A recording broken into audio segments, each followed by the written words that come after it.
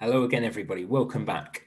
I've mentioned a couple of times this week that we have kind of come to the end of various units. So we've finished off, for example, yesterday, our work on statistics. We did our hot task. That means we've reached the end of the unit. We've finished all of our learning on statistics. Now, there's only a few days left until half term. So I thought rather than wading into anything brand new now, I thought we'd save that up actually and start afresh at the start of a new half term on, it's the 23rd, we're back. And I thought actually for the last few days of this half term, we'd actually do a bit of consolidation of some of the things that we have learned already earlier in the year. Now, for all sorts of reasons, our year's been pretty disrupted actually, hasn't it? I think it'd probably be quite a good idea to go back and look at one or two things again, particularly as I thought it's quite a nice opportunity for us to sort of broadcast some learning into the homes of you guys at home as well, and we can kind of share with mum and dad some of the things that we've learned already this year. And I think this will be really useful for a couple of reasons. Firstly, so mum and dad can see what we're doing and sort of get on top of it as well. Secondly, so that you can revise things that we learned earlier in the year, a couple of months ago, and so that we can finish off this first half of year 3, because we'll be halfway through the year on Friday, just by sort of going back over some of those things which we've already learned and just making sure we're still up to speed on them. So we're going to go back through, there's 4 days left, we're going to go through back through our first 4 maths units for 1 day each for the rest of the week. And the first one of those was place value. This is how we started off our year. So just pause the video here. What can you tell me about this number? It might seem like an obvious question. I'm sure you can tell me what the number is, but can you tell me anything about it, and particularly anything about its place value? Pause the video there and see what you can tell me. Okay, maybe you said something to do with this. Maybe you said, right, well, it's got 100, it's got 4 tens, and it's got 6 ones. Maybe you told me what some of these digits were worth. So, of course, that 4 is not worth 4, it's worth 40. 4 in the tens column is worth 40. That 1, that digit 1, because that's in the hundreds column, that's worth 100. So you might have started talking about that as well. So let's do that on the next one. What are some of these digits worth then? What's that 9 worth? That's right, it's worth 9 ones. What's that 3 worth? 3 tens or 30. And what's that 4 worth? 400, that's right. And this is probably no more important than when we get questions like this, where if it's 555, yes, okay, it's got the digit 5 used 3 times, but those 5s are representing very, very, very different things. We've got there 500, 50, and 5. So those 5 digits are worth very, very, very different amounts depending on what column they are in. So we know that the place value of our number is really important.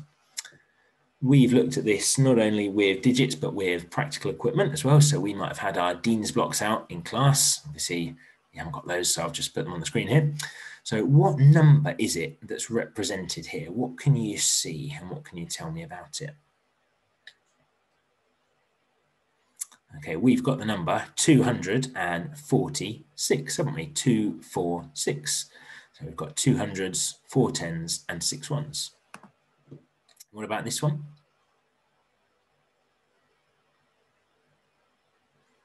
Okay, what number have we got? It is 162, 162. And part of the reason we've been thinking all about place value is it makes mental calculations much easier and quicker to do.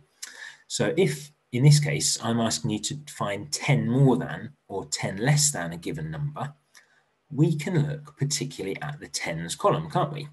If I want you to find 10 more than 741, you don't need to get your fingers out and start counting. You can actually just adjust that tens column, can't you? I want you to find 10 more than this number. So if you're finding 10 more than 741, we know really it's only our tens column which is going to change. It's not going to be our ones, it's unlikely to be our hundreds. So it's the tens column which is going to change. It did have 4 tens, we're adding on an extra 10, so it's going to change to 751. And if it was 10 less than, same again, we know it's going to be our tens column which is changing, What's that missing digit going to be if we're finding 10 less than? It's going to be a 3, isn't it, or a 30. So it's going to be 731. Can you pause the video now and find me 10 less than and 10 more than each of these other numbers?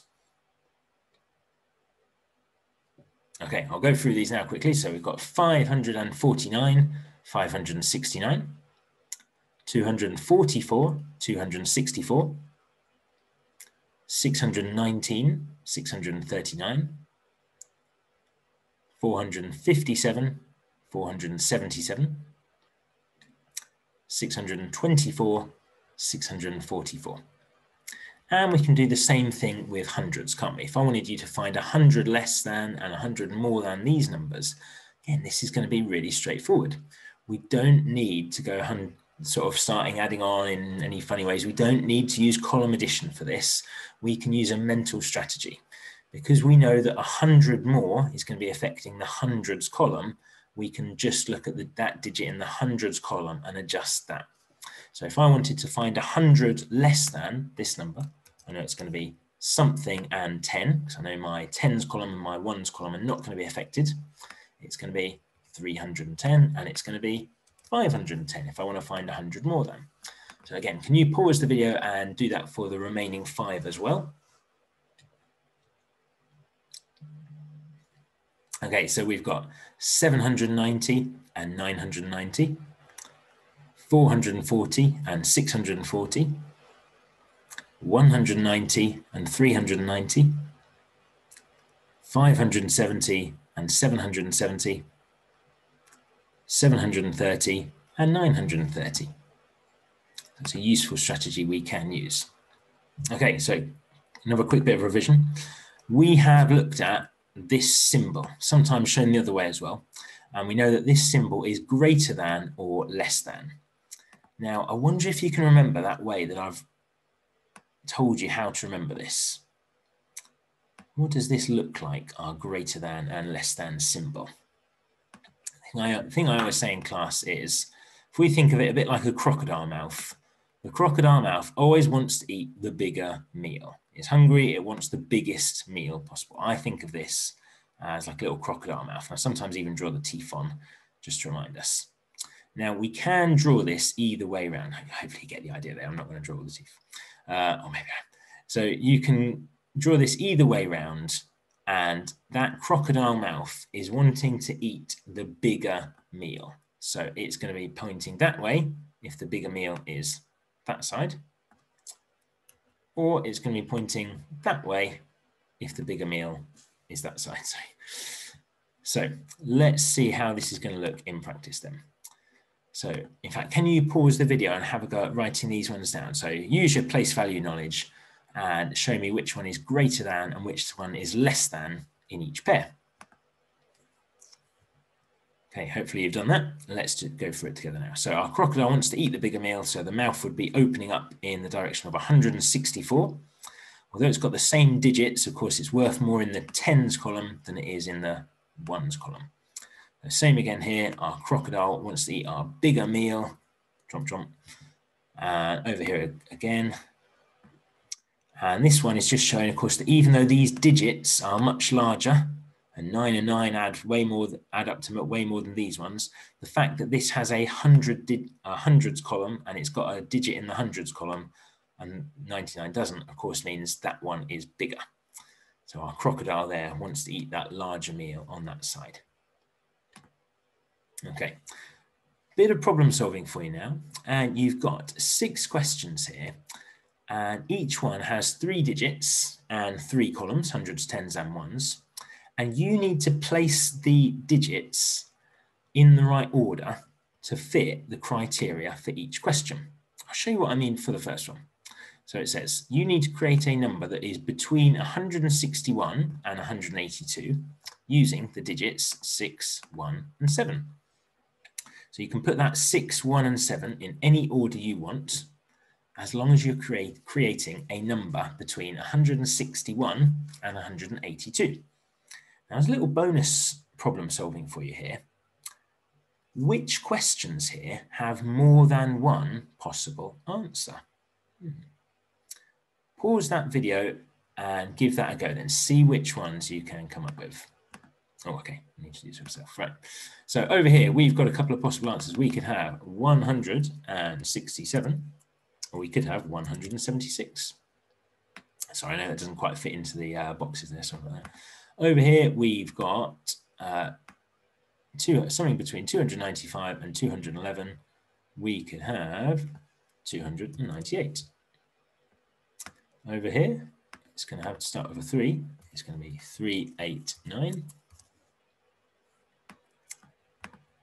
Over here, we've got 362.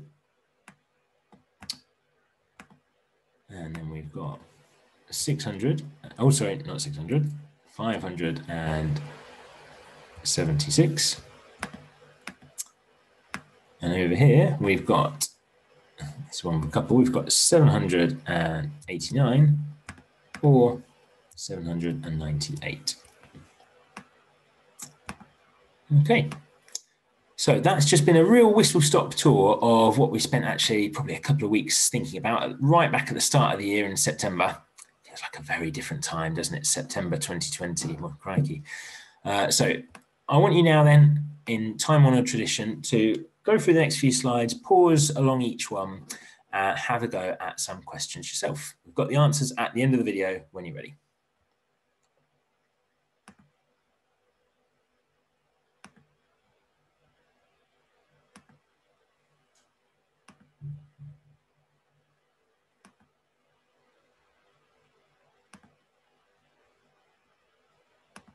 Okay, here are your answers then. So I'll leave these on the next few slides while I'm talking through it. So place value was the one that we looked at today, and that was our first unit of the year. Tomorrow, we're going to come back and we're going to be learning all about addition and subtraction. So that was our second unit of the year. So we're just going to spend these last couple of days before half term recapping some of these units which we've already looked at and just making sure we're still feeling really good about them, still knowing what we're doing, and hopefully kind of fill you guys in at home, mums, dads, and people helping you, hopefully fill them in a little bit about some of the things we've learned this year as well. Okay, thanks everybody. Well done for today's maths lesson. I will see you back later on for spellings.